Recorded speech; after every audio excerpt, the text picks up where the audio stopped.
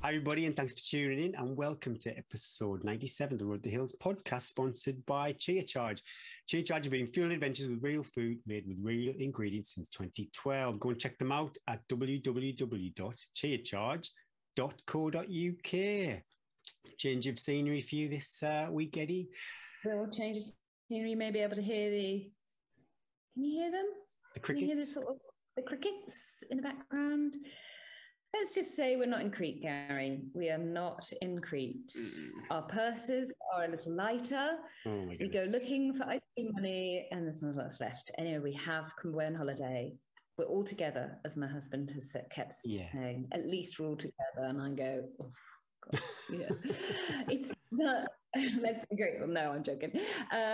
We did a last minute.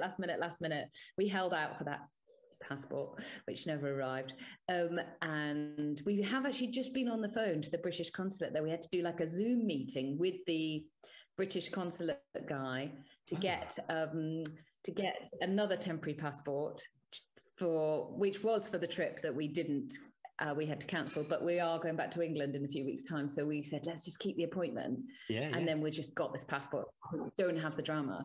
So we didn't tell him. And then once we won it, he obviously couldn't. And Rory was sitting there waiting to answer all the questions. And he couldn't then go, well, I can't give you one for this trip. So he was really nice. Anyway, awesome.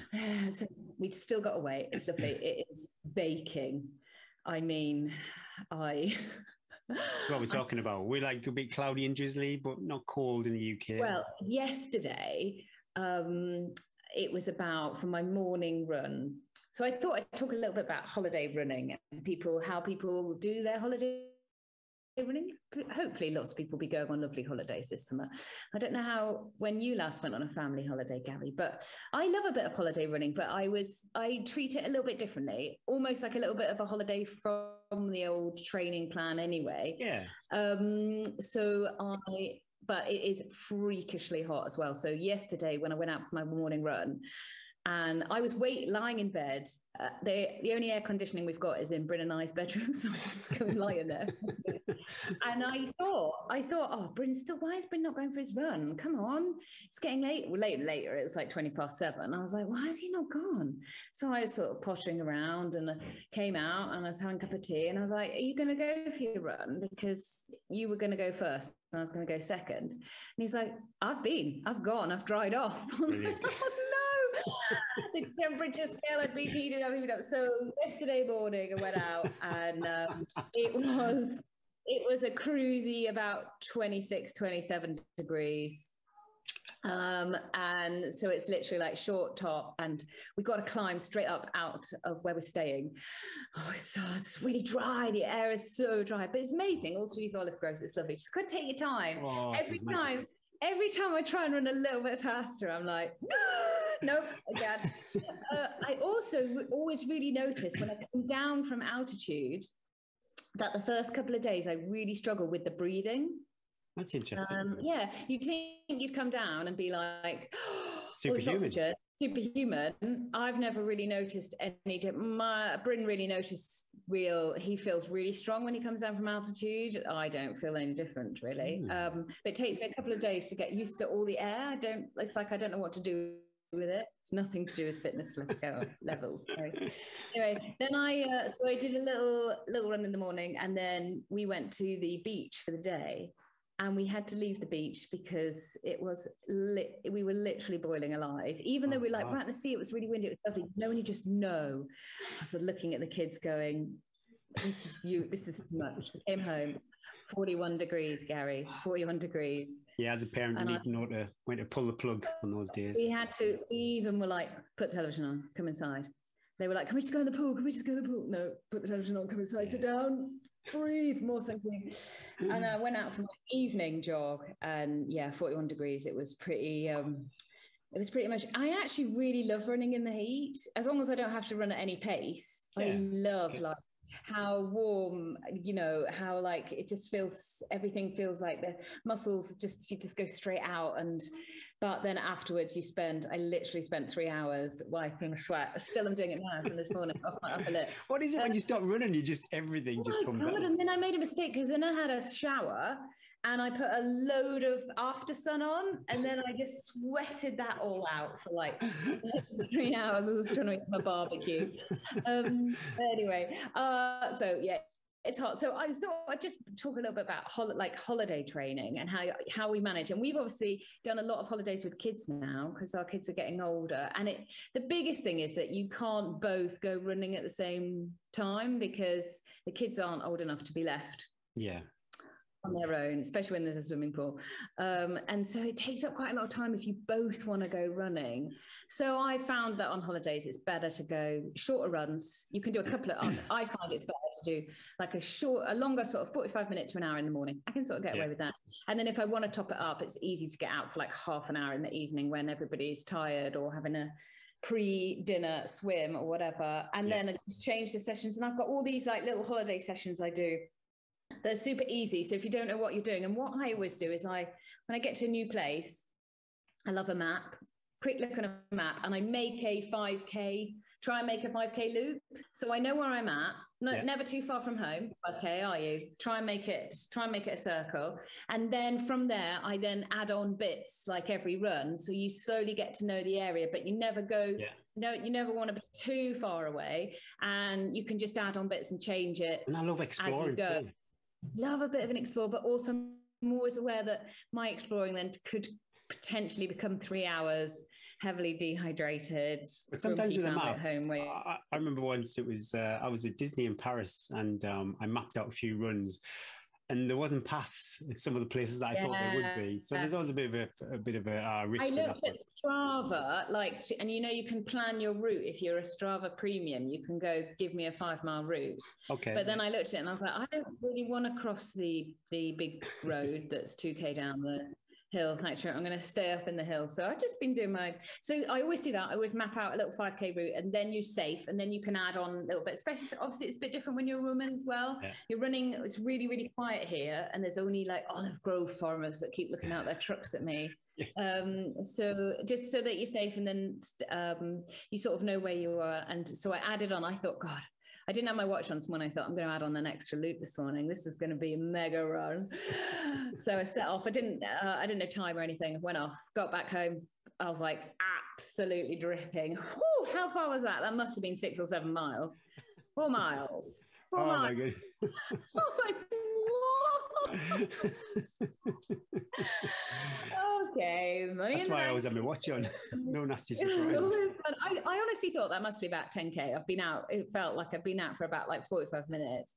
There was a lot. There was about 600 feet of climbing, but I was like, oh, God's sake. So yeah, lovely to be on holiday. I'm just going to be running around the olive groves looking for that elusive fitness, which has failed me again. So last week we talked about I wasn't very well. And I got very ill, Gary. I was so ill, I had to go to the doctors. It was what I thought was a saddle sore became horrible infection. Oh, we don't need any more details. I wasn't expecting that. I'm sorry, but all sorts of infections. And I ended up, Bryn was like, oh, please, I'm just going to take you to the doctor. And so some pretty strong antibiotics, but it meant that we were then trying to sort this holiday. Oh, it was so horrendous, Gary. Trying to cancel the holiday, sort the new holiday, pack, all the time feeling like my innards were going to fall out. Any female will get this. And I've packed the most. I just went today to go, well, what should I wear today? I'm like, I didn't actually really pack any clothes for myself. I've got like a pair of running. I obviously was like, I don't care. I can't see myself ever getting investigators. I wear the same clothes all week anyway on holiday. Yeah, it's fine, isn't it? Proper dirt bag. Proper dirt bag. It's got a washing machine. So I had a bit of a miserable end of last week, but that's life, isn't it? It's life. Anyway, we're down here. We've got a lovely holiday planned. Relax, lots of lovely olive grove jogging, lots of tanning. I never get it when people go, oh, I couldn't go on like a beach holiday, like a When you've got kids, I mean, it's the best. My kids, they love it, and you get to like sit and read and have cups of tea, and I don't have any problem. I enjoy both types of holidays. I like a bit of action, going exploring and stuff like that. I don't mind a theme park holiday. I love a beach holiday too. When you put your foot in that warm sea, especially like my sea's the North Sea, that is, and like there's coal and stuff floating around. Old drones. Yeah, a few drones too. With that warm Mediterranean Sea, it's like and the air. I mean, it's amazing. And France is so lucky. We were talking about this as we drove down in between when I was actually away because we were driving down. That people that live in France are so lucky because they literally have like the whole world in one country. So you can be like, we live in the mountains and skiing, it's really seasonal, and you get really cold weather. You can be in big cities, and then 5 hours you can drive down and literally be hotter than the side of hell and by the sea, which America's the same, isn't it? Yeah. If you live somewhere like, say, France or America, like you say, you actually don't really need to travel overseas. You've got it all there. I'm not sure if that's a good thing, though, knowing quite a lot of French people as well. Maybe they do need to do a little bit more traveling. Oh, yeah. It's always good to recharge. Anyway, how you was up? Not so much upper lip sweating as me this morning. No. Bit of a mixed bag, actually. Generally feel good. I am not poorly, which is good. I really, on Tuesday... My run on Tuesday was supposed to be a 15 minutes threshold, which I thought at the beginning of it, that's quite easy, a 15 minutes in threshold pace, but I just couldn't. I don't know what it was. I felt it fueled and everything, but I just couldn't get going. So I really came away from that thing. And yeah, I was really kind of despondent after that run. But then on Thursday, I'd saved my 25-minute threshold run for the Thirsty Thursday group. And there must have been... could have been 6 of us out there. And that went really well. Really, really good run there. And the only thing that wasn't good is when you're trying to chase down a 23-year-old and a 28-year-old. That 20, I still feel quite fit and able, but 20-odd years, and especially when these guys are quite fit anyway, they're not just coming from a sedate background, they're quite fit. Neil and I, we were going up we call it Craggy Bank, and we were both blowing out of our backsides. But what we thought we were running, and up ahead we could see Gary Reese and Chris walking, but we still couldn't catch them. Were they chatting at the same time? And God, yeah. Gary, just chats away. I got another Gary, just chatting away, and I'm thinking, don't talk to me because I literally can't. That's when I've got a friend like that, and she can chat up any incline of any hill. And me and my other friends joke because we just always ask a leading question. So we go, tell me a bit about your current training plan. She starts talking, and then you literally just let the blood through your ears. I'm quite a heavy breather anyway. Are you, Gary? Once you get when I'm nearly the 160 beats a minute, I am breathing pretty. No, it's just me, the breathing. Sometimes I'll ham the breathing up. If it's a race, I'll ham it up to make me sound like I'm... Sometimes I quite like the comfort of it. Like when you're at this tempo, you just sort of get in it's when it gets more guttural that oh no, it's going up to 168. It's going to the dark place. But yeah, if you ever had any doubt, the power of the group, the 2 sessions, the session I was quite intimidated by, 25 minutes, was so much better than this 15 minutes run on my own. And then Sunday we went over to the Lake District and we ran from Braithwaite to Wasdale. It's just outside of Wasdale, actually, where the checkpoint is on the 100. And then back again, we stopped for a coffee in the middle. That section is quite easy navigation-wise. I didn't really, because the last time I went on a lot of this course was 2017, actually, when I did the race. So I'm quite like, I've been so obsessed with the Bob Graham round. I've neglected Lakeland 100, but nav on that section was fine. And coming in the bottom there, you won't see it on the race, but I'm not too sure if anybody will. I think it will be dark for everybody, so you won't appreciate what a beautiful little spot that is. But a little bit more technical than I remember. So a wet day might be a bit interesting. It doesn't rain in the Lake District, you'll be fine. Oh, yeah, we had everything actually on Sunday. It went the whole shebang with wind, rain, then it was roasting hot. But yeah, I really enjoyed that. And what was really good, there's a pass in between Kirkfell and Pillar. And every time I've been there recently, I've just been going up to, in this, we call it the Red Gully, on the Bob Graham round when you go to the pub, Curfell. And it was like, oh, great. I don't have to go up there today. But we could see people up there, and I'm always like, oh, would you go up there just for fun, or would it be, are you always on a bob pretty much when you go up there? Should have up open tracking and see who was doing a Bob Graham round. Sarah Perry did the Bob Graham round this weekend, and it was a successful one, 22 hours. And I think she hoped for a lot better weather being a summer round. And I think the temperatures were definitely improved, but I'm pretty sure she got wet and windy up on the higher fells there. But yeah, well done, Sarah. And that was really good. And last, it's funny. I remember one time when I was up on that Red Gully, there was Neil, myself, and a guy called Mark, and we were so dehydrated and out of water, we were licking the stones because it's like a little trickle of a stream, and it's red. The water's red, but we were pretty. We were pretty cool. We were trying to get our bottles. We were like wetting hands. I was licking my hands. Oh yeah, it was pretty full on. Look, I'm alive to tell the tale. I remember once doing a training camp back in Ironman days and doing a 4-hour bike and having to do a 10-mile run off it. I dropped my bottle without realizing and got out for the 5 mile. Was so dehydrated in York. Probably it must have been about the same temperature here, that I licking my arm for the salt and for the sweat all the way back. Again, live to tell the tale. Yeah. Licking.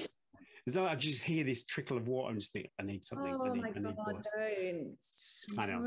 It just took a lot longer than what we thought. But what was awesome actually on Sunday, we bumped into a listener, a guy called Shane Nesbitt, and he's actually doing the Lake 100 too. So we'll see him again on the trails. And how did he look? Did he look in shape? Did you take him down? Well, yeah, when you meet people sometimes before a race and they're like, oh yeah, training's been this and that. And he was pretty much, he's done about 15,000 a week elevation, which is pretty solid. My goodness me. And his quads didn't kind of tell a lie. I'm pretty sure he has been doing about 15,000 feet because I had to do a double take when I saw his quads. So. Did you have quad envy? He was tensing because he was talking to you and he wanted you to admire them. But it is always awesome. I love it. If we kind of meet someone who listens to the show and actually enjoy the show, that's quite good. So forced to listen. Give some critique. But yeah, great to see you, Shane, and yeah, all the best on your training coming up. Well, pretty much tapering now. One maybe this week. 3 weeks to go. It's 3 and a bit weeks, yeah. So I suppose for me, one big run. I'd like to get over the lakes after this, but maybe just more kind of recceing as opposed to going off and doing anything too arduous. But what I am doing, I've done that classic, kind of, is it comparison is the thief of joy? Normally when you kind of compare yourself to other people, but I've been comparing myself to 2017, Gary. Oh, that's it's basically, so I'm a lot older. You're looking at my Garmin stats from 2017. I'm 5 years old, obviously. I'm not as fast. It's simple as that. I'm not as fast. And I do talk about weight quite a lot because on this podcast, but I'm heavier too. So there's 3 things that I'm like. The 3 anti-running variables you've stacked up against you. Hey, but you know what you've got, Gary? Old man strength. You got me in your corner. Hey, that's all I need. That's all you need. And you've got the 8,000 other people that listen to the podcast all supporting you. Oh, get the positives. I'm Don't super. worry about any of that. You've done a Bob Graham round. You're stronger. You might be faster over the front end of that race, but I reckon you're going to be strong in that second half. Well, this is my whole dilemma with this Lake 100, because I've seen my heart rate chart when I did it, and it was just like a wedge of the effort reducing over all the miles. So I really want to even that out, but that is going to take some discipline over that first, say, marathon. And I did it a few times on Sunday. I tested out, say, running a few miles and not getting my heart above 130 beats a minute. We'd been out in all, I think it was about 8 hours. So it wasn't just like I was straight out of the car and then running at, say, 130 beats a minute. So it was kind of a good test, but we'll do that again, obviously, this weekend, a proper test this weekend. But yeah, it's funny because I'm not sandbagging. This is not sandbagging. I'm going to go out I'm very kind of mindful about being older and slower. But yes, also, like you say, I've done probably 2 or 3 years of Bob Graham round on the fells. But I have to go out at this 130, maybe going 135 beats a minute. It's just below, it's the very high end of my easy pace, which I think based on the other races I've done, where I've kind of gone to this 140 beats a minute, I just think that's too high for me. That's entering this aerobic zone. And you'll know probably a lot more than me as a coach. I don't think I can be aerobic for 100 miles. Basically, I don't know if that's a sensible even place to start. So I want to be this just low end aerobic, low end aerobic. You want to be, So that for me, that my aerobic, if I've got my heart rate stats correct, is 130 beats a minute. So that's what I'm aiming at. That could end up being a 29 hours, or it could end up being 21. I haven't got a clue, to be honest. So I don't want to come. I think that if you can run that first half better, you can, even if you end up being slower, you'll have a better race as such. The drop off, then that's the sort of thing that you should focus on. If you're not I think you're in better shape than you think you are too.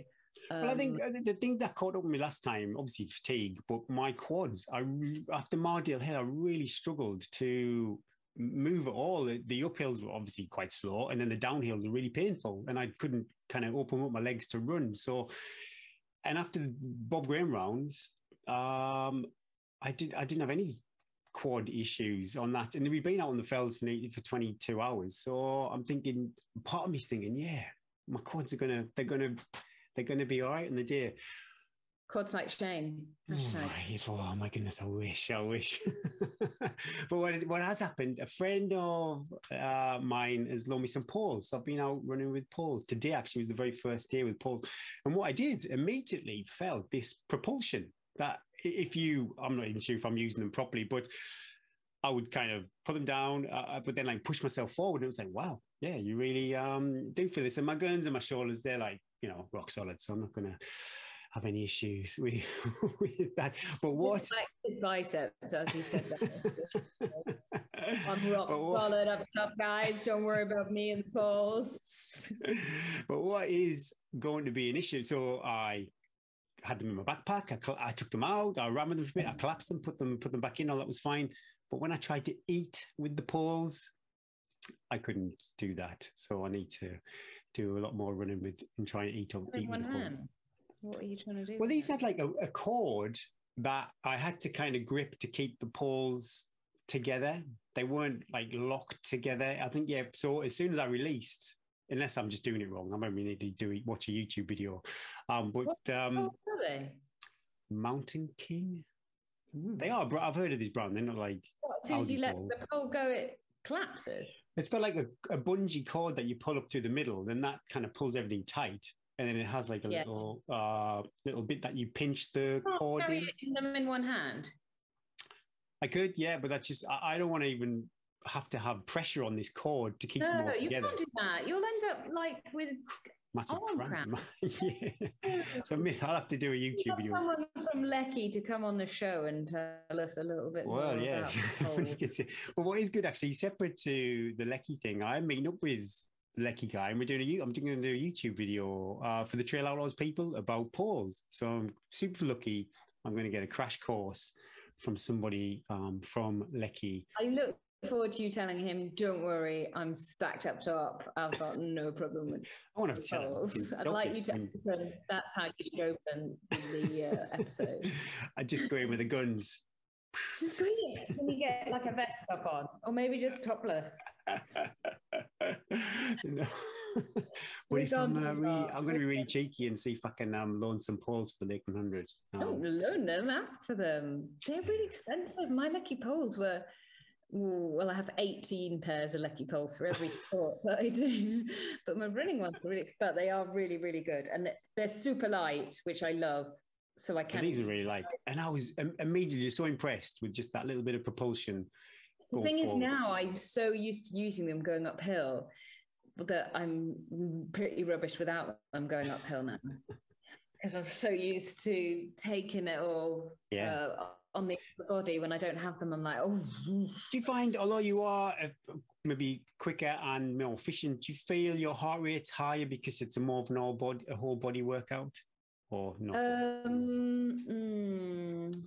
No, I'm pretty efficient with them, I reckon, now that I've sort of got used to using them. And because I use them all through the winter as well, I reckon I don't find that I go, I think I probably did at the start, but I reckon now I'm so used to them. They're just kind of like an extra limb, basically. Yeah. If anything, I probably find that I push harder without them because I'm pushing down on my legs, on my quads, maintain the same pace. I'm not so good I don't use them really on the downhill. I prefer to have my hands out in case I fall, basically. Yeah. Unless it's a really long race, and then I'll keep them out on the downhill because you're just not running at speed. I thought about maybe putting my poles in the drop bag at Dalemain, but then I think the damage kind of already happened. So start with them. Depends if you use them. If you use them like poles, I say to people, well, if you don't carry them, if you've got them, use them. There's no point carrying them to Dalemain. But these are super light. Just the fact they kind of fell apart was a bit frustrating. And I don't want anybody out there, you'll know whether it's raining or anything, you don't want to get cold.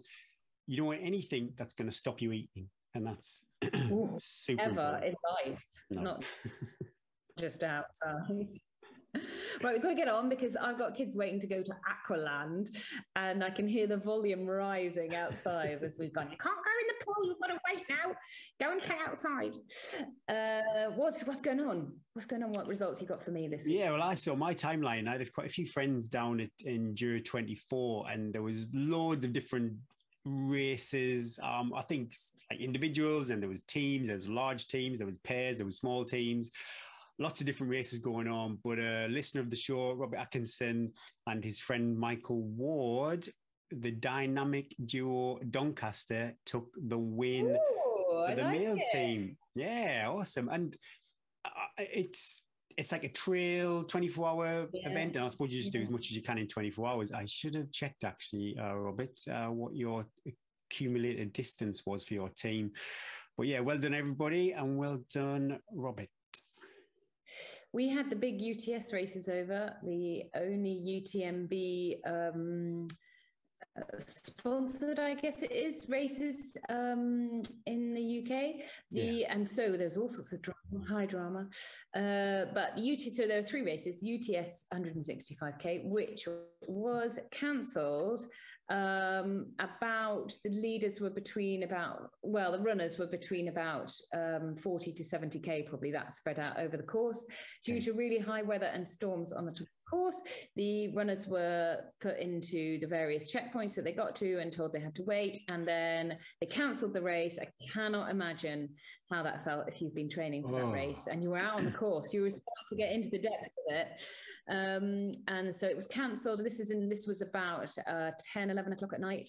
And then they weren't really sure what was going to happen. And then they were told that they were bussed back to their accommodation. Presumably some of them didn't have accommodation for that night because they were meant to. I don't know what happened. Well, I haven't booked accommodation for St Cuthbert's Way because I'm running through the night. So. Yeah, sure. And then they were given the option to run the either 100k or the 50k the next day, or nothing at all. We don't know what the then standing is, if they still get their running stones or anything. I guess you probably sign something when you tick the waiver when you sign up for these races, but that is really bad luck.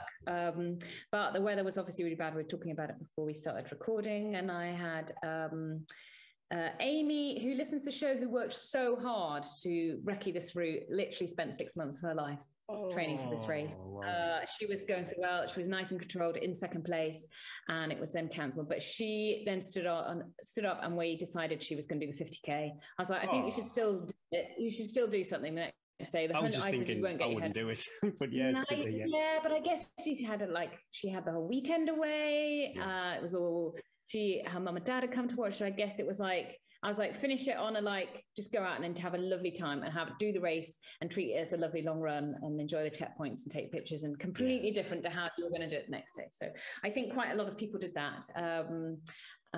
So we send our love to those that were really disappointed, but we're glad everybody's safe and nobody, I think a lot of the runners were like, we could have carried on, but it's not just them, it's the safety teams and it's the volunteers as well. It's very different when you're in it as well. When you're out in it and you're racing, you can often go through some really terrible conditions, but it's the other people that are stuck. Do you know what I mean? Like you can be just like, standing still for hours, aren't they, really? Standing still, yeah.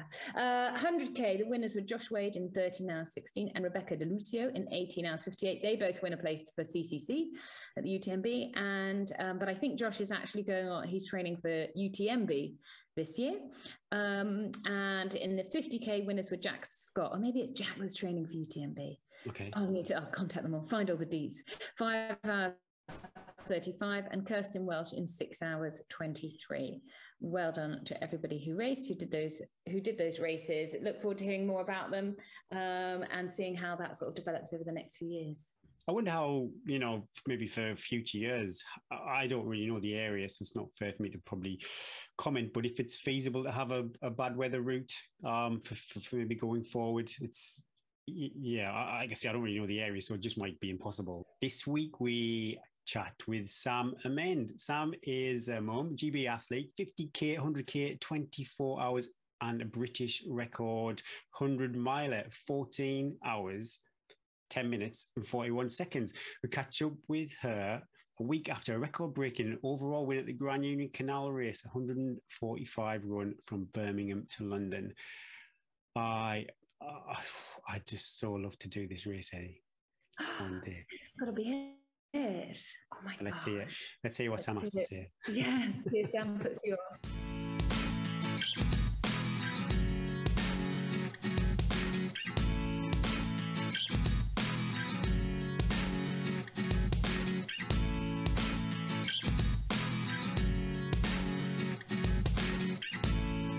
Been super lucky to be joined by Sam Amend today, fresh from the Grand Union. Oh, fresh. I wouldn't have even had a shower. She's already done body pump. Well, if our listeners are familiar with the name, all the way back in 2020, episode 5, there's a bit of confusion with our shows, how we've numbered them in the past, but you came on a show about the Thames Path 100. So yeah, if listeners want to go back and catch up with that, that'd be awesome. But we ask every guest these questions. Well, hi, Sam. Where are you? What is the view from your window? Well, near a window. And have you been for a run today? So I'm actually at home and taking a break from work, and I'm sitting out in my garden, which is in South Oxfordshire. So I'm near Wallingford. And have I been for a run? No, I haven't. This is the first time in many, many years, because I've done so much, and I'm sure you'll get onto this in the later conversation. I've done a lot of racing over the last couple of weeks. So I figured with my run that I did at the weekend, because it was so long, I would give myself a few days off. So I agreed with my coach, no running until Wednesday. So no, I haven't, but I have been to the gym.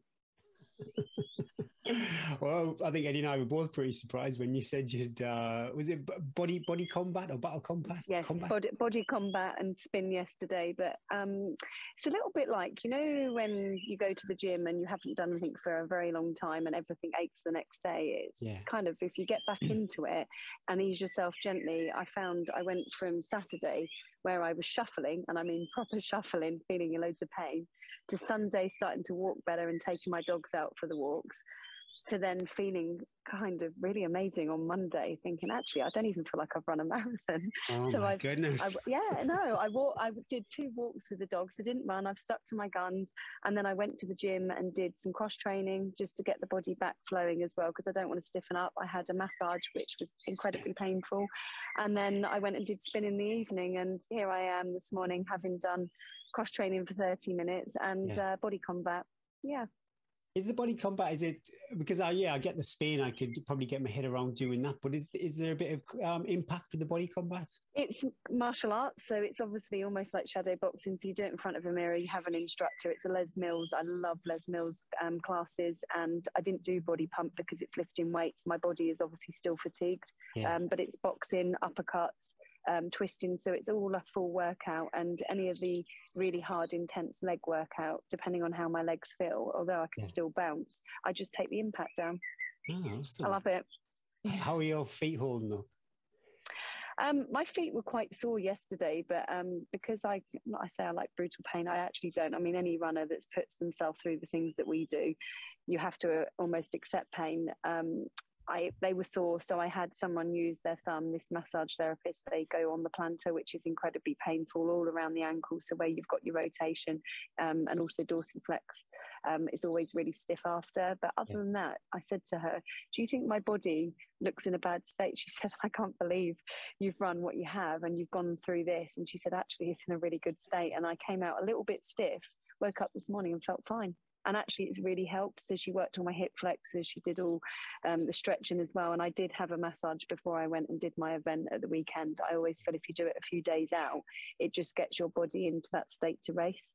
So it's something that I've always factored in. I don't care about the cost. It's something that's kept me on the road. Physio, I call it physio massage because it's a bit of both. I think it's good actually to factor it all in. Sometimes, we spend so much money on trainers and all the other bits of admin people overlook. So yeah, it's good advice, that. Sam, I really want to ask you all about your training. It seems like the next good question. But before that, we're in awe as well because we know what you've already done this year. So could you tell a little bit, tell the story of your year so far to our listeners? Because it's been absolutely huge and incredible. And we should put an asterisk here that Sam is not normal. So if you're listening to this going, oh my God, I feel useless. Like Sam's been doing this for years. And also she won't mind me calling her a little bit of a freak of nature. She's there, she knows. So just to take it on board, like this is just an amazing athlete, an amazing lady, but no comparison is needed. But tell us a little bit about, your amazing year you've had so far. So this year kind of had to change because we weren't sure when the World Championship, I guess the qualifier race, which was the Anglo-Celtic Plate, and I know, Eddie, you've done the ACP yourself before, we wasn't really sure when that was going to be. So originally I was planning to do a marathon, so it was going to be Manchester Marathon at the beginning of April. And then when the date was announced, because I'm also on the team management, which is where my late coach Norman also used to contribute to, so I started to help support them. And when I found out that was going to be on the 3rd of April, it was a case of having to change my training. So I started the year with running the country to capital, getting a long race in. And I can honestly say the conditions were horrific. I hadn't even thought about doing the Grand Union Canal then. I just knew the back section of the Grand Union Canal, and let's just say heavy rain, hypothermic. I don't remember much about the race. It was a mud bath. It was literally a stretch out to get to the race. And I look back at my face. I look at how grey I looked. I got there and I finished, but it was an accomplishment because I said, right, that's the first race of the year. I've got through and I've survived. Then I did a lot of cross country for the club. So I ran for Belgrave Harriers, and those were just little bits to keep me ticking over. The training had gone really well over Christmas. And then my coach, Andy Walling, was working with me on the next target. So the next target actually became the Anglo-Celtic Plate. And in order to do that, we pushed my marathon forward. So I found any marathon I could because Seville was already booked up and I was struggling to get any type of place or communication. So I found one in Cheshire. I have to say it wasn't enjoyable. It was on Alton Park. So it was the GP motor circuit. So where they take the bikes, and it was like this. You'd have loved it, Eddie, because it was like running mountain runs because of the hills. And it got to the point, I think I was effing and jeffing most of the time around it. Yeah. Four hills.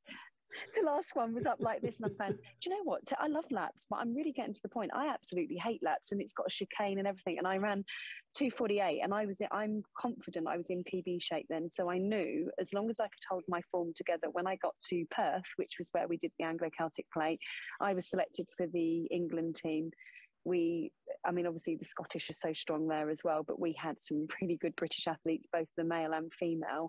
And at that time, I'd started with Team Hour 7. So Team Hour 7 was set up in January, and I'd already been in discussion with Mike Stocks, one of the founders, who's also a GB 24-hour runner. Yeah. And he asked me about joining.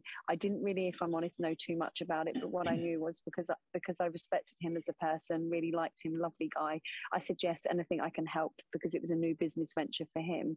And that's really the start of when I started to work with his wife on the psychology piece. I was talking to him about training, and I felt there was this little group of trusted athletes as well, and I liked all of the athletes they'd selected. I'm not sure what it was based on, probably performance and other factors.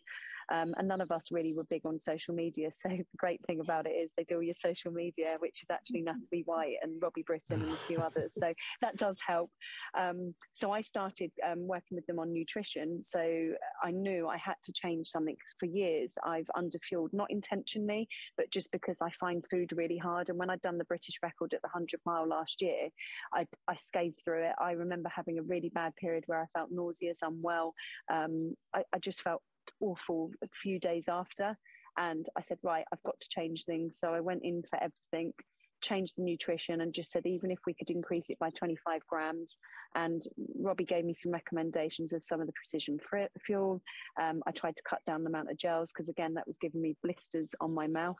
And just little and often, and Mike, bless him, actually crewed me. So Mike Stocks gave me the food, and Robbie said, don't give her anything else that she has asked for. You just give her what's on the plan. hide the shoes, because I've got a habit of deflection, looking at my trainers and changing them. Anything. I did have a lot of wee stocks, because I was obviously getting given more fluid than I'd normally take on.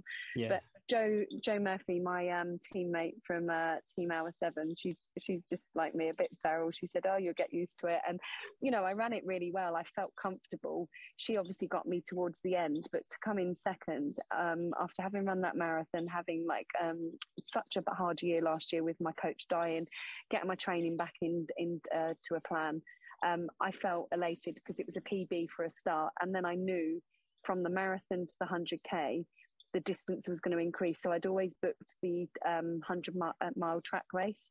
You get a taste for it. I actually don't enjoy running around the track. I'm just going to be clear here.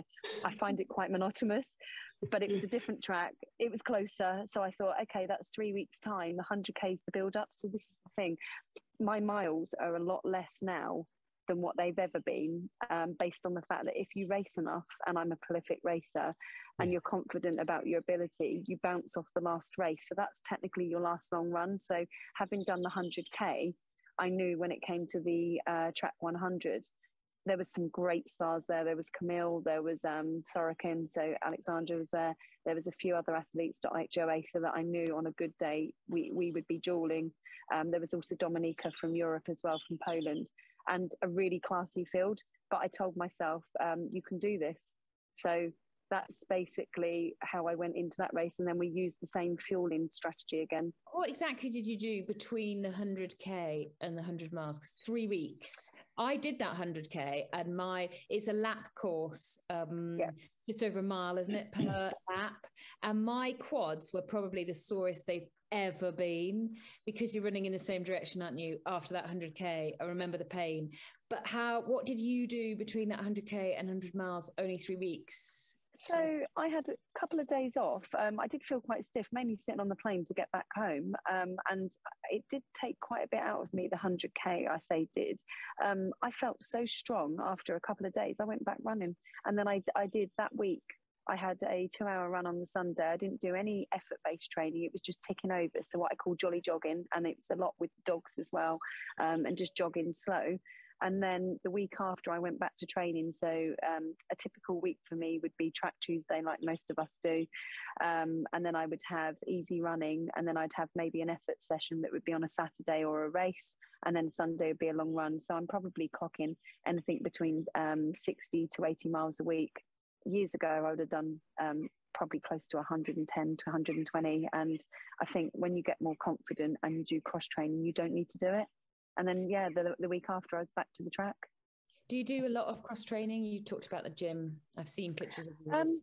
Didn't until last year. And then that was another thing that I did. After having a back fracture, you'll probably be aware that I went to the Comrades. I knew I had a back problem, but I didn't know how significant it was. That was in 2019. So I spent 11 months recovering from that, and then lockdown hit. So I used the 2 years or so that we were on and off, in and out of races where we couldn't do much, just to stay fit. Lost an opportunity to do the 24-hour twice because of COVID. And rather than get complacent, I went and did some life coaching, tried to give myself something else to focus on, and then just continued to train. And then when everything opened back up again, I felt ready to race. So in theory, I think it did us all the world of good. As much as I'd have loved to have raced, I think having that stress-free of not racing and that worry of when you turn up to a line, that definitely helped. And obviously, I went in and started doing more conditioning work. That was the other eye opener last year. So I do strength work on my back, plyometrics, all the stuff that us runners don't do until we get injured. That's at least once a week. And then I do classes. So that'd be things like body pump, body combat, cycling. So the cycling bit's something I took on a static bike. I don't go outside, mainly just because I run so much around here. I'd get bored of the routes and I'd need to move again, and I don't want to do that yet. Yeah. Sounds great. It sounds really varied too. I think it's a good for people to listen to. And also, you made a good point. I think when, I've been running for quite a few years now, and I don't think I need to. I never ever kind of did 100-mile weeks unless it was a big event as such. But I don't think I need to do those big weeks anymore. I'll probably do somewhere similar to yourself, between 70 and 80 miles a week.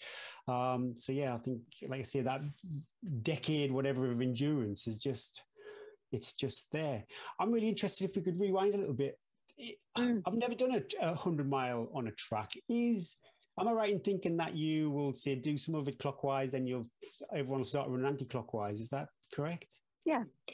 I mean, someone said to me this weekend, what did you prefer out of the two races between the Grand Union and obviously which is a point-to-point race versus a track? The difference with the track, it is monotonous. However, you can see your aid more regularly. They turn you every 4 hours. The downside is you can't hide. People can see you. For the race this year, we had terrible wind. And I mean, again, we talk about the effing and jeffing. That was going on. This wind, I'm fed up with it. And, you watch the dropout rate. It's pretty significant because what it does to your body on your hip flexors, your ITB, all different parts of your body. And you have to be careful the type of trainers you wear, because depending on the track, if it's a sprinter's track, they're relatively hard. If it's not a sprinter's track, they tend to be a bit more bouncy. So they really do vary.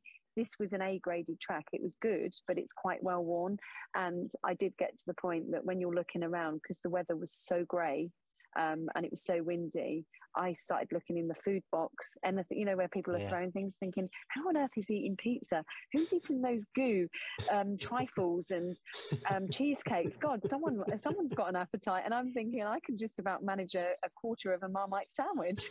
So yeah, you have to use all these deflection tactics, and I did sometimes put music in, although I wasn't listening to it, basically to not block off my crew, but I knew that there was the habit, because it was my best friends, to chat to them, and that was also in the instructions. What are you talking about? We're not allowed to chat. Yeah, we're not allowed to chat. And then I put my sunglasses down like this so they couldn't see that my eyes were really tired, because sometimes when the light changes, because we started at 6, it was still coming up light, you're exhausted. The last thing you want is someone to say to you, oh, you look exhausted, or are you feeling okay? You're grimacing, because actually that gives you a reason to think, oh, do I look really bad? And then I started looking at the toilets thinking I could get some shelter in there, and I thought I better get out soon because someone's going to notice I've been in here too long. And there is this classic picture of me opening the toilet. I don't know who went in there, but poor old Drew, and I mean poor Drew, had to clean that toilet. You would have seen the look of horror. Ooh. Whatever happened, the door got shut and I went into the next one. I thought, do you know what? I don't need the toilet that much. Oh, God. But you had a super race. What was it like running with Camille Herron around that track? It was good. And obviously with Alex, that's the second time I've run with him. I mean, it does put you off your own pace a little bit, because it's not that you feel jealous they're running at such speed. They had different agendas, and you feel like you're actually moving quite slow, but I wasn't. I was doing just slightly shy of 8-minute miling, because I'd agreed what pace I was going to do. What I was attempting was the 12-hour, and then with the 12-hour would come the British record, which was my own one I was targeting. So you have to try and stay in the game of your own race. But it was lovely. She was very good after. She didn't obviously finish the race, but she congratulated me. Alex went for the 6-hour. He was always there to do another record and was flying. I just did feel a little bit jealous. He was going really fast. Does it end up being more of lots of individual races, or do you still find there's a few people who are duking it out for the win? Do you know what? In a way, for me personally, I felt less pressure because there was other people that could win. But when people started peeling off the track, all of a sudden my game face came on, and I thought, I'm going to annihilate this. I am not putting up with this. I'm winning it. I want my trophy back. No, it changed because, you know, from where you almost give up, because you do have these moments where you think, what am I doing here? Why am I doing this to myself? You know, this is a long way. Do I really need to do it? And then when people start dropping out, like obviously James didn't have a great race, Kat didn't have a great race, and it's great when there's more people because there's someone to talk to, but you do get told off. You get told to focus. I know Hillary did say to me, you talk too much, Sam, and I thought, oh God, I'm getting told off here. Better shut up. And also you get tired that you don't want to go in the second lane because every distance makes a difference if you're going to keep going out, and you just start drifting a little bit for a while. You're not really with it, and then the next minute you think, oh God, I'm in a race. I need to keep control of all this. It's just every time Camille and Alex came past you, or did they run past you? So there's a track I took her, and I'm glad because there was a race I did a few years ago. It was one of the ones in Gloucester where someone kept shouting track, and do you know what? It's the most annoying thing, someone shouting it, because when you're tired, although you want to swear at them, you just think, I can't move quick enough. It's actually just easier to go past people. So I would never shout at a slower person. I just think if you've got the strength to go past, the consensus is you just run past. So Alex didn't treat anyone any different. Camille didn't treat anyone any different, and I certainly wouldn't. Everyone deserved to be on that track that was on there on that day. And what I like about the Centurion events, and you'll know this, that they limit the numbers, because actually if there was too many people on the track, it becomes awkward having to get into lane 3, lane 2, keep swapping around. But yeah, we all overtook each other, and then when there was only 4 of us left on the track, it made it a lot eeasier. So you move on to the Grand Union Canal Race. Well, first off, congratulations, taking the outright win. Was it 25 hours and 45 minutes? Yeah, awesome. It was. We just said in the podcast, because we read your result out for this week's show, saying, I think I follow a lot of ultra races.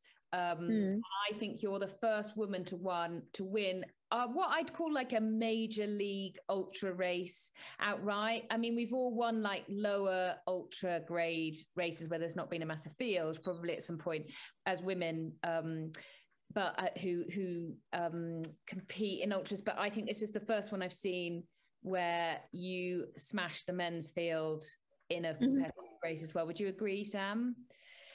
I you know, I didn't even go for the outright win. It would have been nice. So I wrote 3 targets down. I do this before my race. I put them in a drawer, have a little look at them before I go away or I get in the car. And the target was to get the course record, which was 27 or just under 27 and a half hours.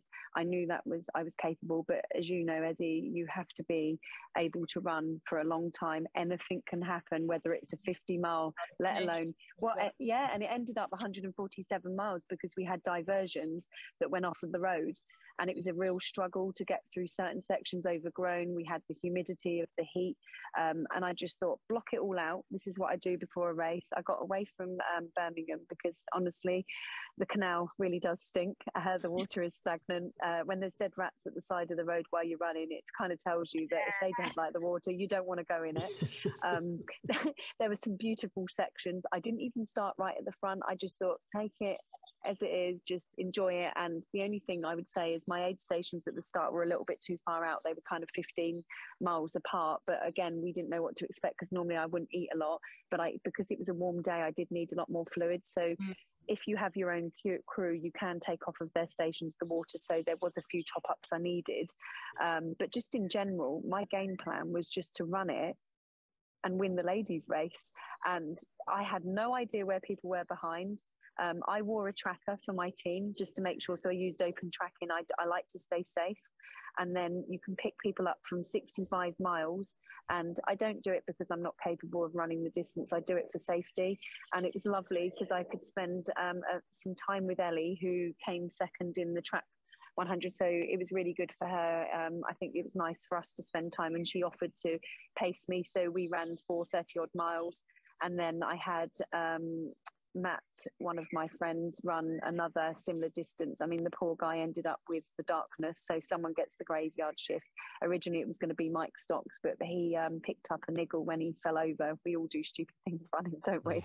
Gets worse as you get older. You trip over invisible rocks, and he just felt that it would be too much, which I totally understand, to run sort of 20-25 miles with me. So I ended up breaking the last section down with my very good friend that crews a lot for me, Trevor, and then Dom, who's one of the other founders from Team Hour 7. He did 8 miles with me. So it felt like a family that I was sharing it with. And to have that company through the night when it is so dark, and there are times where, I don't know if either of you have ever run on the Grand Union, it's so narrow, you're literally on the water's edge, or you're running on gravel. So if you don't pick your feet up, there was a couple of times where I got a pull back because I nearly went over, and oh my goodness. shuffling.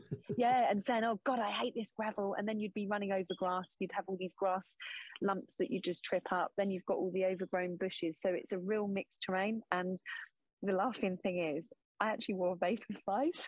Wow. And I got them out. Yeah. Don't. I got them out the box the night before. People would say, why would you just put them? I'm so used to those trainers, but I've got to say, in hindsight, I'd have probably put the Hoka Rincons or some easy trainer to start with, and then I'd have probably put them on towards the end, because I've never run the Grand Union Canal. That was my first recce. Yeah. So I've never done any of it before, apart from the back end section, which comes into the country to capital. So I learned a valuable lesson, but honestly, I wouldn't change it. I was very tight. My hip flexors were tight. I told myself I had invisible legs. I played mind games with myself. I looked at the tracker app, or someone told me, oh, the next person that is using a tracker, because there was about 9 of us, looks about 3 miles away. And if I'm honest with you, they clearly weren't, because they finished 3 hours behind. I was so worried.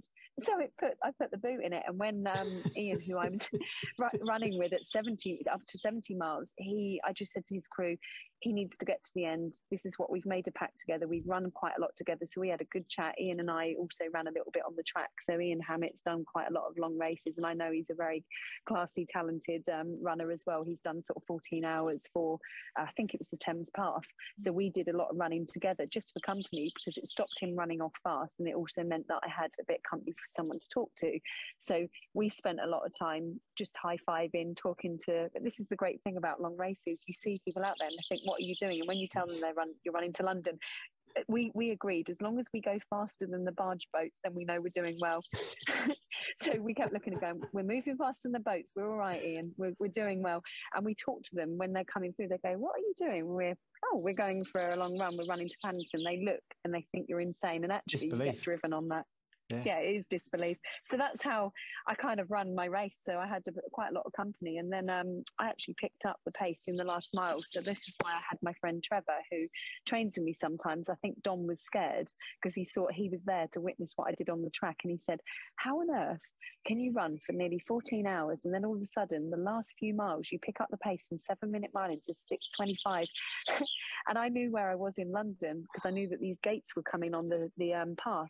And my poor friend was running with a selfie stick, and I said, I'm off. And off I went. When I could see the little yellow jacket in the distance, I thought, that's gotta be. And yeah, it turned out to be the finish. So I knew I was really close, and I put the boot in. Fantastic. Lifted my legs.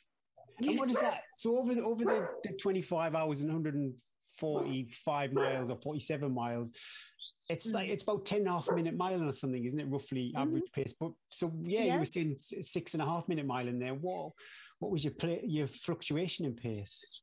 So I actually find it harder to run slower. You'll hear a lot of people say that the block between sort of 70 and 90 I found quite hard, because I was really lethargic. I was a little bit deflated because it was hot, humid, and I was all over the place. And I knew I needed to pick myself up. But from a pace standpoint, I stopped looking at my watch. And then when I could start running a little bit quicker, it felt so much more comfortable back in the 8s. So I just thought, I'll do what I need to do. And I realised I wanted to get a little bit closer, if I'm honest with you, to the 24 hours. But I knew it was a big ask, having come off the back of lots of racing the last few weeks. So I just thought, right, the game now is to get to the finish. And I knew when we went past, it's just around 100K, Ian and I, the front leader, who was going off like a rocket, I knew that I was then in the lead. So for me, it was about picking up my pace to make sure I made the gap as big as possible. Am I right? Is it kind of the Paddington area of London where it finishes? Yeah, it finishes at Little Venice. Yeah, it's quite nice around there, actually. I know I've actually done a race, the Canal Canter, which he's around Birmingham, and I can confirm the smell of the canals is not great. But wait, when you get down to Paddington, it's like, well, it's really pleasant around here. I have to say, in the Grand Union, there's some really pretty parts, like around Leamington Spa. You've got little bits around Northampton. There are some great parts. Yeah. And then there's also some dark parts. And you also, in the night, go through so many dark areas where the tree line is over. It is literally pitch black, and all you can see is eyes. So that's why, even as a guy, I don't think I'd want to run on there on my own. If you saw the type of characters, you've either got the fishermen that don't move the rods out of the way. You've got these unprecedented parties going on, and people look like they're happy clappy. God knows what's going on. Yeah. Then you've got the spiritualists that come running after you. We had a little bit of that. We palmed them off to Ian, Ellie and I, which was quite funny. But in general, most people are really friendly, which is what I like. So, I mean, for me, the experience of doing a point-to-point race, it's quite good to do that every so often, like the Thames Path. I enjoy the outside, the fresh air, and the challenge. And for me, it was about how quick could I get to that finish line. And I now have already reflected and thought, I spent too long at that place. I shouldn't have sat down when I had that pot noodle. I didn't even like that pot noodle. I think Robbie was more worried about it getting launched into the canal. And I did really well at making sure I ate all my aid. And then I think certain sections where they were more runnable, I should have definitely done that.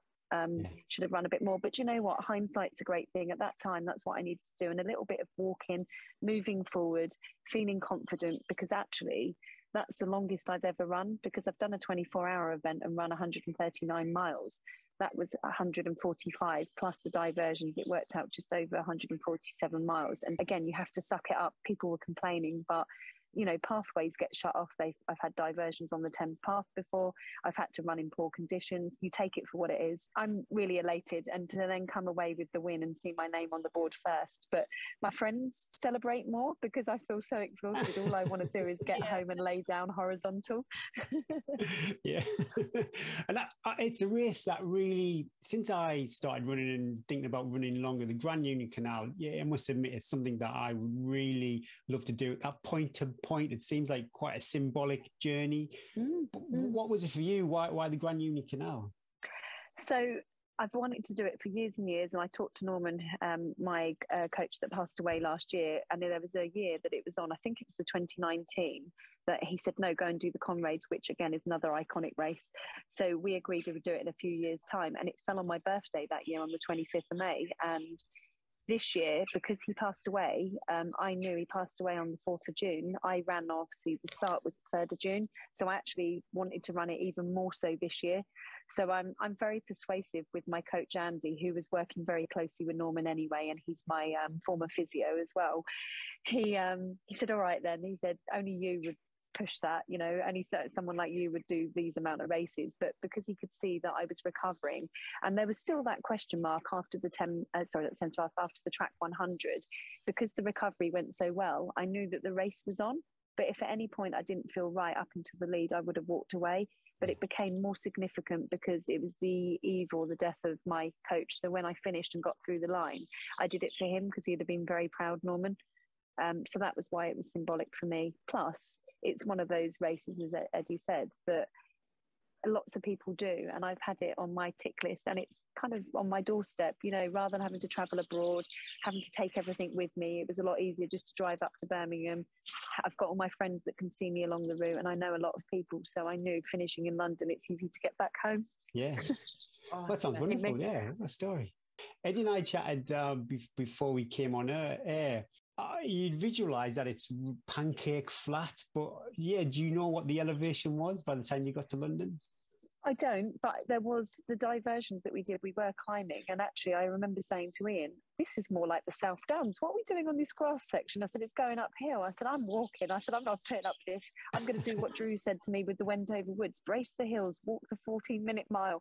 So we did do a little tiny bit of walking, and then I started to get back to running, but it's not flat. And also the other thing is you have to be switched on with the navigation, because even if you've got it on your watch, one, there's diversions, then you've got to go over the locks. So you climb over the black locks and then back down, and then you can be on one side of the canal, and then you move over to the other side. So if you don't go over the bridges, and I'm talking about road bridges or certain sections correctly, you'll be off somewhere else. So it's not flat, and you've got obviously this mixed terrain. So you've really got to think about your shoes, what you're wearing, because you've got the hard section at the start, which is hardcore. It's more cementy type. Then you've got stones. Then you've got grass, which is overgrown. Then you've got gravel. Then you've got road. So it's a real mixture. So yeah, it's not flat, but it's I don't think one they of had the those terrains in the nightclub when they were developing the Vaporflies. So. No, I don't think they're. Do you know that because they're brand new? I'm looking at them now, and they're black.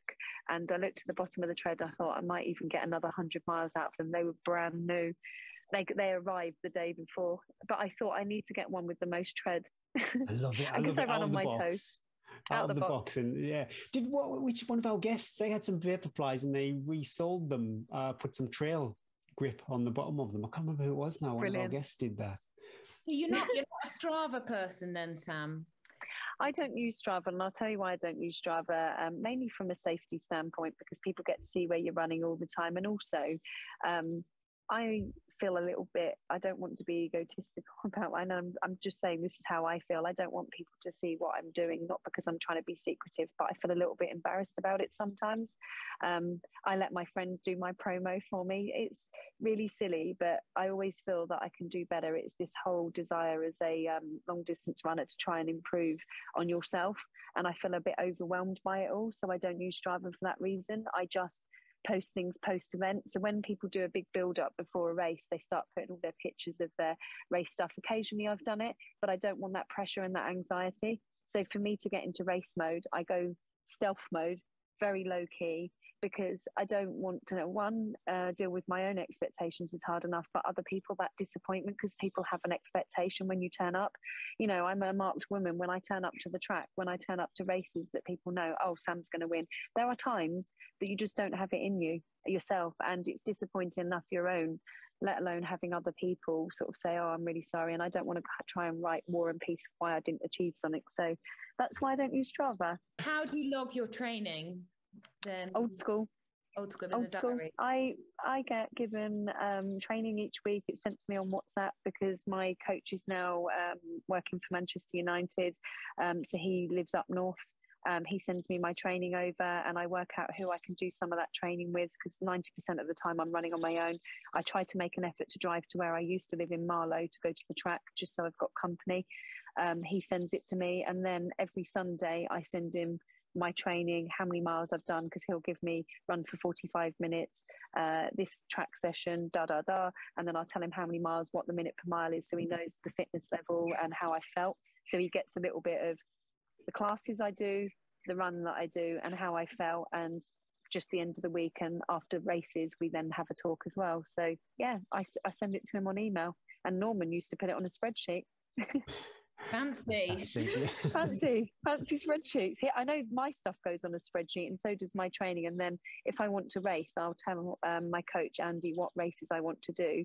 He'll have a pep talk and say, no, you've got to race the week before, or isn't that a bit much? And I say, no, it's not. And then we have a little bit of banter, and then we agree. And then I think sometimes, you know, am I uncoachable? Probably sometimes, but it's actually really good to have an advisor. And that's how our coaching relationship works, where he gives me positive advice and reminds me of, you know, your body, you need to have rest as well. And I feel disappointed if I let him down, which is why it's really important to have a good coaching relationship. And then I've got my crew that I really trust. I go for the same people that I know can deliver. I feel sorry for them though, everyone, because obviously I race a lot. How would you, that's not really coaching, I suppose, but with a race like this, there's definitely going to be sleep deprivation. Would you experience that in training, or do you not think there's a benefit to that? No, I tend to do deprivation of food actually to train myself to not have food for a while, just in case the inevitable happens, although I take food on. But as far as deprivation, I've done a couple of long runs in the night, but I don't really need to do it now. And my training never really goes over 50k. If I've got a big event, the longest I'll probably run for is 50k. Yeah. If you do double days, maybe 20 and 25 individual days, but I would never go for longer, because those are miles in your legs that you can save for racing. So I don't really need to do the sleep deprivation. Maybe for the 48-hour when I attempt that. Yeah. Well, I just that Gloucester's got the world's 48 hours. Are you thinking of that? I'm potentially thinking of it. I was actually thinking about attempting 48 hours next year anyway, so it's quite funny it's come up. I just have to have 2 race crews because no one's going to want to attempt to do it for 48 hours. 2 race My crews, friends get more exhausted. hot noodles, maybe more than just a gel. What about hallucinations? It's going to be twice the hallucinations. Do you experience that kind of thing if you're sleep deprived? When I did the first Thames Path, I was told when you get to about 70 miles, you're going to hallucinate, you're going to get this, you're going to get that. So I built and factored in, and I ddid do some long runs through the night in the dark, getting used to the difference in light sensitivity, and none of it happened. But I have bonked in races before. There was a year that all of the top runners, it's 2018, I ran the Thames Path again. Myself and the 2 Norwegian ladies pulled out because I had a terrible stomach, and it was that case of over drinking because it was so hot. I realised when I got to Reading, I was in trouble because I kept drinking and drinking, and it didn't matter how much Coke I had, I couldn't keep anything down. And I was also incredibly exhausted, and I haven't felt anything like it. So you kind of have to listen to your body, and sleep deprivation is definitely going to happen. And I call it sleeping. You're running while you're sleeping. You just take a little bit of caffeine, you calm your mind down, you chill out a little bit more, and you just run through it, and then you come out the other side. And I knew that I'd get my 3rd wind, so I call it, the longer the race, I get a 2nd wind. I got it in the track 100, where all of a sudden my legs start working again. And then I had it in this race where I had a really good start section. I hate the middle section of races. It's just the way I run, so I tend to run a little bit slower. And then I got a 2nd wind, and then the 3rd wind came towards the end, the last couple of miles, just because the end is in sight. So I do psychology in my own head. I have a little pep talk with myself. I don't write mantras or anything like that. I just tell myself, you know what to expect of your body, keep plugging through, you're going to come out the other side. So if you know that you can expect that, then you give yourself a little bit of a break. That's what I do most days, Sam, just to get through the day. Pep talk. Come on, Eddie, you can get through this. It's almost 8 o'clock. You can put them to bed. We talked a little bit about your training, your recovery, your incredible powers of recovery. What, on like a normal training week when Andy WhatsApps you like your training and stuff, have you got like a favorite session? People love these sort of things. Favorite session when you're like, yeah, I love that one, or something that you always do that you know when you're fit and you're ready to race, a session that you do? I wouldn't say I've got a favourite session. I'd just say I like the track, even though I love to hate the track. The track sessions are normally with a lot younger people, and they're a lot faster. And when I know I can get into the front group, then I know I'm doing really well. So I actually like the track. It's short, sweet, and it's over really quickly if I'm not doing tempo sessions, and it's company. So for me, if I know I've run well on there, it really sets off my week. So that's always on a Tuesday. I'll go to Wickham Phoenix, although I run for Belgrave, it's too far away to go to London where I live. So I love that one. And I also like it when some of my friends might be around for my long run. So it means I won't run with music, a 2 or a 3 hour run. I've got someone to talk to. I love chatting. Anyone that doesn't know me, all I do is talk. I talked all through the race last weekend. So for me, the long run, obviously, and the track session, and then the rest of it's all easy stuff. So I'll go out sometimes with my music and I'll listen to songs that I feel are quite uplifting, clubbing tunes. I sing to the words. I must look such a weirdo running along the road singing to myself. Love a bit of club music. I relive the day. Exactly. Happy songs. Yes. What does the rest of the year look like now, Sam, for you? So this week is obviously easy. I'll get back to running easy this week, probably Wednesday or Thursday. And then next week I will have probably a long run and obviously get back to track. And then I've got a couple of weeks until I plan to do probably a 50k in July, just ready for the championship. So that's for the GB 100k. I chose to do that over the 24-hour. I qualified for both, but they're 3 weeks apart. And whilst I know I could do them, I don't think the GB management would be happy. So I had to select one. And I went for the world champs in Berlin because while I've still got speed, and I still want to knock my 100k time down a little bit more, I've gone for Berlin, and that's going to be on the 27th of August. And yes, as I said, July will be a 50k, a couple of 10ks before I go and hit the world champs. And then I'm off to a training camp with Team Hour 7, and that will be with Robbie, Nat White and the athletes. We're there in July. We're over in Italy. So that would be quite nice to meet up with everyone. Some warm weather training. And then I'm going to look at getting London Marathon in October. And you never know, I might squeeze a 24-hour in before the end of the year. Oh, wow, I'm exhausted. We'll see how things are. But I've had, like you said, a phenomenal year. I feel in the best shape at 43 years old than I've ever felt. And all of this is to do with strength and conditioning, believing in your team, believing in yourself, changing your nutrition. So I literally changed everything last year, and the rewards are happening this year. So, and it's, you know, it's good to talk to people, get advice, listen to people, take it on. Do you think you'll go back and defend your title 2023? Grand Union Canal? I don't know. I'm thinking 48-hour and possibly going back to the comrades. I might leave it if it's going to stand for a little while. I think they're doing it the other way around, and I don't fancy running to Birmingham, if I'm honest. So maybe the year after. I think there's so many other races, and I just need to see how things go. Now we can travel a little bit more as well. There's a couple of other races I'd like to do, but I would definitely like to go back and get in the top 10 of the comrades, because I ran with a back fracture. I was in agony whilst I came back as first British lady. All I can say is iconic race, really enjoyed my experience, just not my back pain. And it was awful. So I'd like to try and improve on that and get into the sixes for the race. So we'll see. I'll start planning my 2023 racing probably after the World Champs, August, September time. And obviously the World Champs 24-hour will be next year. So that will definitely be a qualifying target that I want, and it's spread out enough to potentially do the 100k as well, which will be for the Europeans. Sounds amazing. I'm tired. Yeah. And I've still got a job as well to do, and my kids and my dogs. Yeah, I still do everything else. So anyone that says they never have time, you'll find time for the things that you really enjoy and that's important. That's the main thing that keeps me going.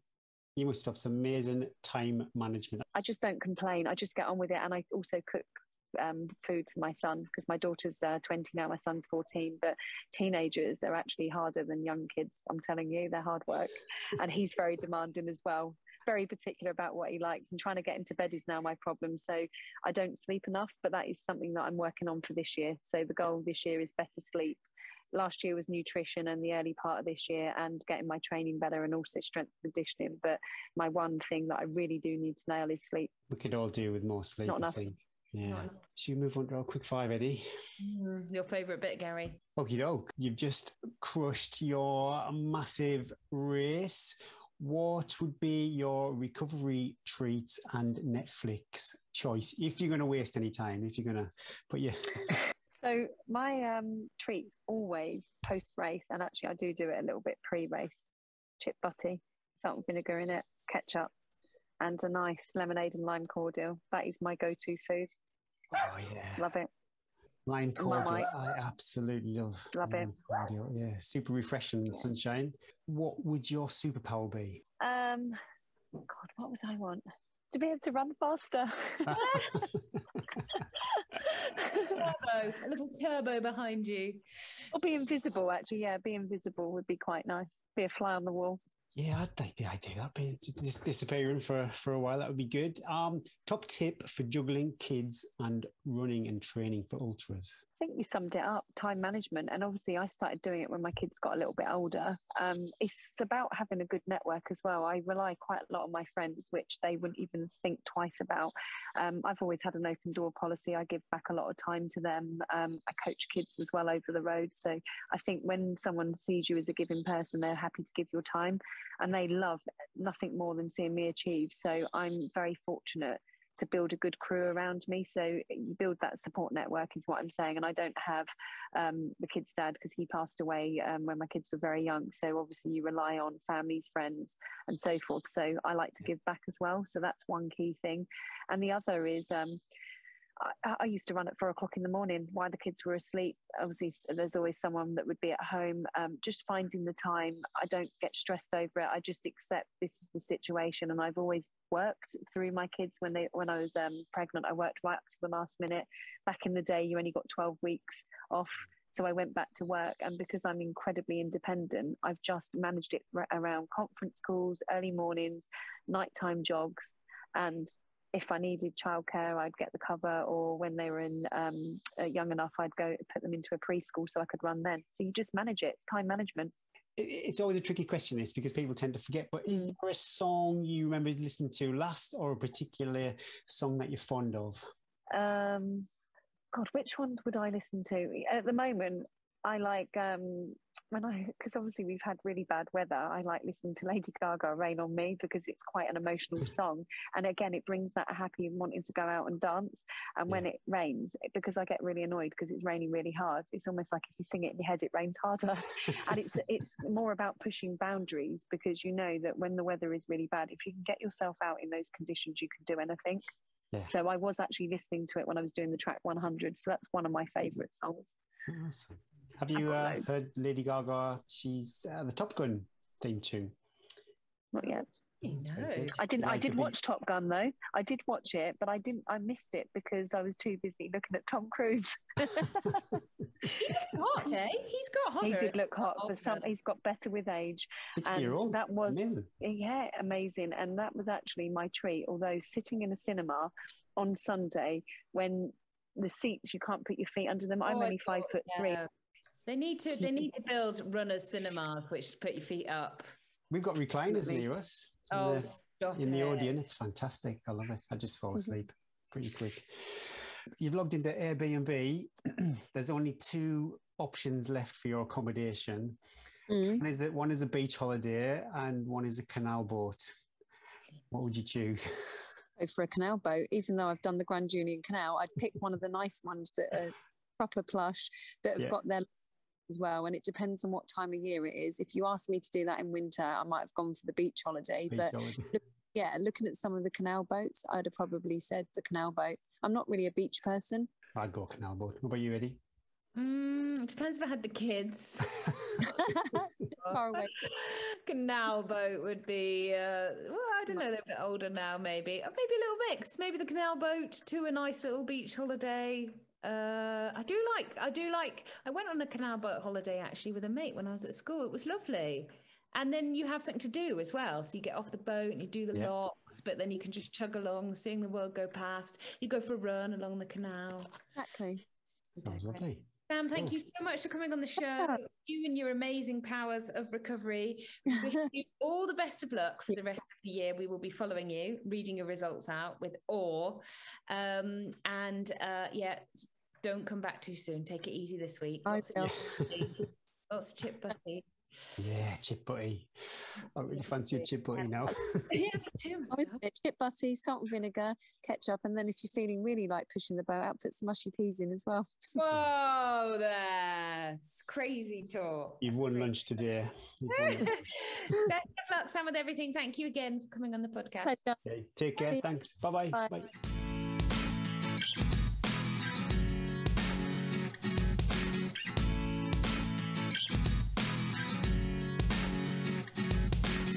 Wow, thanks, Sam. We were a bit speechless, aren't we, when she was like, she did I think we were talking to like 5 days after the GUCR, and she's like, oh yeah, been to the gym and I'm going to be back running.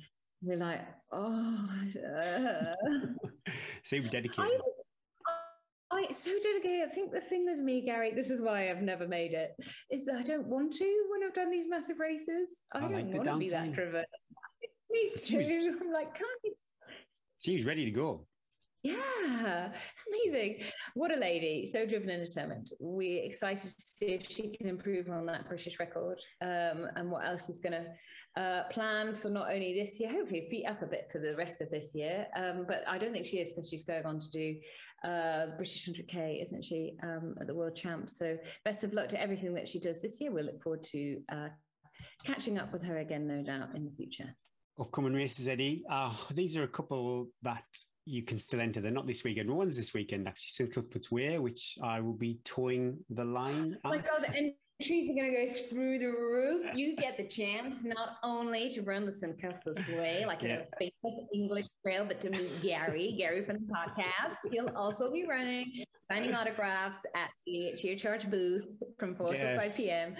I need my Chia Charge. I wonder what my kit's going to be. Should I get my Chia Charge t-shirt on? But I'm doing the 45 miler, but there's also a 100K one. And my friend Aaron, actually, he's doing the 100K and he's doing the Lakeland 100 too. I just said, I just assumed we travel up together. We're both doing the 45 miler. But no, he's running all the way to Holy Island. So I hope, my goodness, I hope he gets there in time. He beats the tide. It's obviously, I love it, the jeopardy of the race. And this is probably why it's starting at 12:30 or 1 a.m, because you have to keep in mind the tide times at Holy Island. And they also, some people look at the cut-off time and think it's a bit tight. But they have to assume that something bad's going to happen on Holy Island, and they need emergency services to get on and off again. Oh, okay. Yeah. I was like, what's bad's going to happen? This is a scary race. I don't want to do this race. Something bad is going to happen once you get to the island, unless you get it. Yeah. It's like Midsummer's Murders. It's like something you watch on Netflix, Gary. 45 miles is plenty, 3 weeks before. 100K. I hope he doesn't leave a bit of his Lake District beans on the 100K course. I don't think he's a racer, Aaron. I think he's more for experience. So I don't think he's that concerned. But yeah, I love the jeopardy last year of just trying to get there before the tide came in or went out, whichever, or came in, sorry. But yeah, awesome race. So well, good luck to everybody who's towing the line. Hopefully see somebody out there. And also I noticed UTMR, you still plenty of time to enter that race, Lizzie Hawker's race. And I'll put again my timeline, lovely pictures from the training camp and all these.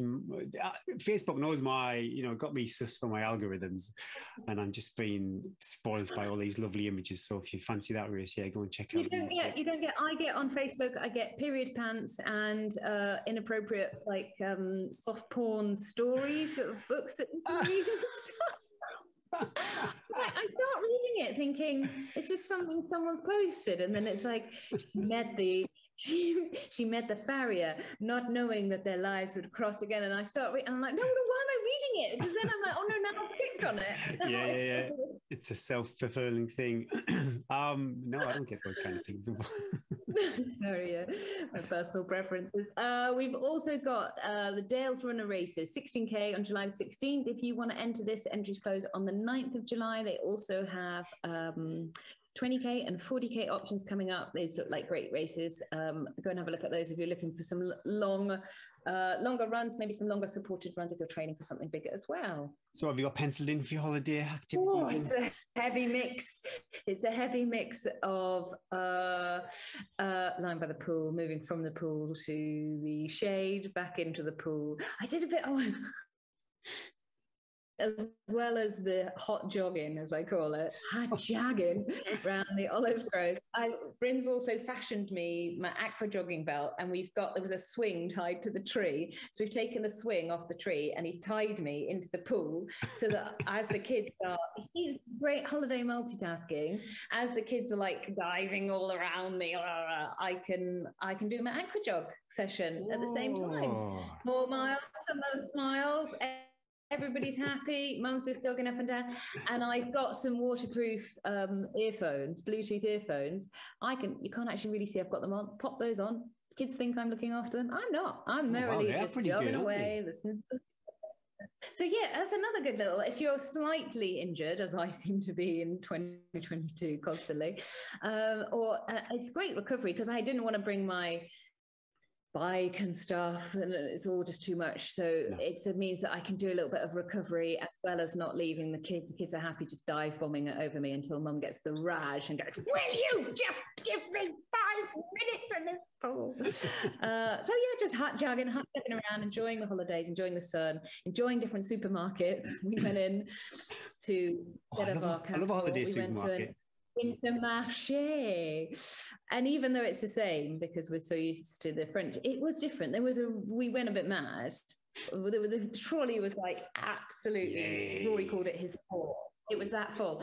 I'm like, not really sure we actually bought any meals. Just take loads of snacks and dips, but that's part of the holiday, isn't it? Low vegetable consummation, high snackage, just endless. Brown or yellow? Yeah, brown. Just the food, please. So yeah, nothing. And I think, will we be back? We'll still be here. This time next week, I'll be able to give you more hot joggings updates. Cool. I might have made friends with the olive grove farmers by then. They probably will, probably on first name terms. Free olive oil. You're racing. You're going racing. It's not a race, Eddie. 100% not a race. Always a race, Gary. If you check, not that you'd be interested, but if my heart rate goes above 135 beats a minute, then I've cocked up. I've got to be park the ego, leave it in the car, and it's got to be pretty strict on the heart rate. I'm going to be mindful with my nutrition. Like the lakes on Sunday, I just munched my way through all the chocolate that you got me for my birthday. That was my race nutrition. Whisper's not great on a hot day, put it that way. But apart from that, chocolate is a big call on the summer trails. But a picnic was awesome. Oh my goodness. That is picnic or a lion bar. Star bars, lion bar, yeah. Put them all in. I even went for a flake as well. That was a high risk one, but it was a bit cooler in the day. I take the high risk of a flake over, even if that melted, that chocolate's so good. Look it off. Oh my god, it was such a treat. Every time I watch Beef, I was like, get in, what's next in the back? So yeah, be mindful of the heart rate, mindful with the food. I may take the poles just to do a bit of in and out the backpack. There's not that much climbing though, is there? But maybe just to see if I can get them in and out my backpack and stuff like that. Just have a little proper. I don't know how I'm going to do that, but I'm just really curious. After 45 miles, keeping my heart rate at that level, what I feel like, and I will reiterate, it is not a race. What I'm going to ask you about, if you had a coaching client, it's my free bit of coaching this with the Leighton 100. We've got heart rate chat, and now we're on to race nutrition. Well, Leighton 100's a 24. You'll notice, I always just let you talk. You just tell me what you're doing. And I often do. Well, this is a genuine question, and I might try it out at Leighton at the St Cuthbert's. To keep it simple, 12 Kendal mint cake bars. That's 1 an hour I wouldn't do that. It's quite dull. But do I start with all of that and all I do is in the checkpoints is fill up water? Or do you maybe take, say, half the calories or a quarter of the calories and use the checkpoints? So you're not starting with but then it's a bit more random what you're going to be eating, sandwiches and whatever they've got at the checkpoint. So I'm really unsure about take a chance and start lighter, because you could start, literally say, if you have 12 of those mint cake bars, that's over 1 kilo of Kendal mint cake. I don't think you want to be eating over 1 kilo of Kendal mint cake. Well, it'll be 1 kilo, but that's super efficient carbohydrates, the mint cake, because it's 100 grams, is pretty much 100 grams of carbohydrates. So if you were to go for something like, say, Chia Charge flapjack. Do you drink any of your calories? No, I'm going to be drinking Precision Hydration, just the electrolytes, probably the 1500s. So yeah, really, but like I said, I'd encourage people to drink calories as well, because it's just good, especially on a longer race. You have to carry less, and also as you're just taking in, you're always topping those calories up, a calorie in if you can stomach it. Really depends on your training and your stomach as well, and what you're used to. Some people, obviously their stomach is a lot more temperamental, so they couldn't do that. They'd have to have their own food, or if you've got like intolerances or stuff, you have to slightly more. If your stomach's quite steely and you know that actually, and also for a little bit of a mental change as well, you get to checkpoint, what do I feel like? You can be a bit more flexible. Personally, I like the flexible approach to it. So you have your nutrition plan, whatever that is, and everyone's is different, but you've practiced that loads in training, so you've got that dialed in, what works for you, what schedule you're going to do, when you're going to eat and drink, how much you're going to eat and drink. You should have dialed that in your long runs. You've got your St Cuthbert's way to practice that as well. Personally, what I like to do is I like to pretty much do my own feeding strategy. I use a combination, and this is from loads and loads of trial of error, of Tailwind, Spring Energy gels, Chia Charge bars, and that's pretty much it that I'll carry, relying on then either being crude or drop bags to rechange. The gels are obviously much lighter than Kendal mint cake as well, so I can easily carry like 20-30 gels on my being. Yeah, but it's not like the mint cake. If you weighed out how many grams per carbohydrate, your Kendal mint cake is your best. It's your best. Yeah, but I wouldn't like it, so I need it. So I just carry 100 kilograms. I'm going to go high risk. I think instead of the 1,200 calories, I think I might start with like 400 calories just to kind of bridge the gap if there's something I don't. I'm going to need all the calories to get me to the first checkpoint, I think seat weight. And then after that, I'll maybe... I like to then, like, I carry my tailwind powder ready to mix in. So I check when I get into the checkpoint, are my bottles empty? If they're not empty, I make sure when there's like 500 meters to go that I'm downing those bottles, that I have drunk it all. I always keep my powders on one side of my pack and my fuel on the other, you know, on those backpacks. So I get the powder out, take it, I start opening it, and then I hand the bottles to volunteers, pour my powders in, and fill those up for me. And then I graze at the checkpoints. I often have Coke, I often have bananas. I don't really go for maybe a sandwich if I'm feeling a bit like I want a lot of like jam sandwich, especially and obviously then in the middle of the night it's a bit harder, isn't it? So often I go for like some chocolate or something in the middle of the night for a bit of... I was thinking I'd take a couple of Ziploc bags, and then one would be a savoury bag and one would be a... So I'll just read. Yeah, people do that, don't they? And they fill up the bags and then off you go. I mean, the checkpoints are there, but personally, that's what I prefer, to stick with like what I know and keep it super simple. I do find it hard to chew. I don't really like eating when I'm moving. I do prefer just the gel in, gag, swallow, drink the tailwind. But I do like to drink the calories, because then you've always got calories going in if you do have a bit of a lapse with the eating. Yeah, I could do that. I like the active route stuff. So I might do the active route and then maybe do a 500 of the precision hydration, because I think there's 500 milligrams of the sodium. A bit of precision hydration. And then you can't go wrong with taking a bit of maybe some emergency salt tablets and a bit of ginger as well. If your tummy does go a little bit, sometimes ginger can bring you back. I'm really interested too, because when my tummy at the Durham Dales, my tummy was pretty rotten on that day, but the effort was a lot higher. So keeping it down to that 130, if my stomach can manage everything. It means you can, often these races go downhill for people that go off too fast, because the heart rate, just that 10 beats too high, you can't absorb the fuel, burn through that blood glucose, and you're on a pretty much downward spiral from the beginning, because you're not fueling. Fuel early, fuel smart. Yeah. That's what I say. And it was interesting, Andy, didn't he said he got more in early when he was trying, maybe be high up with the calories earlier on in the race, because later on you just might not be able to fancy them or tolerate them anyway. You're basically eating for the back end of the race, aren't you? You're pacing and you're eating for that back end of the race when you hit the survival mode switch. But this 45 mile, it's a pretty good, honest test. It's not huge. 3 weeks out, the checkpoints and stuff like that. Trails are not as hard as the Lakeland trails, but yeah, I think I'm looking forward to actually good. Perfect time. Gary, we've had an incredible review. Oh, I love a review. No, Gary, honestly, guys, Gary loves a review. He gets so excited. This one wasn't, it wasn't your standard review. It wasn't written over on Spotify or iTunes. It was on Facebook. And it wasn't only on Facebook. It was an international listener. Yeah. Incredible job. Listen to this. 5 stars from Caroline Holloway. I cannot find out where or how to leave a review of my podcast now. Fair enough, Caroline. I can't find out where to read them from either. Gary has to copy and paste them. So I'm with you, sister. That must be the reason you're low on them. Thanks, Caroline. That's kind of you to say that. I have the most in capital letters, fun listening to Edwina and Gary. I'm a male lady and an ultra runner in the US. I listen to tons of audio books and podcasts, but y'all, my absolute favorite. Run to the Hills is the one I can't wait to hear every week. The guests are great, but honestly, I really enjoy hearing the updates about your week of real life, real training, and real mum life.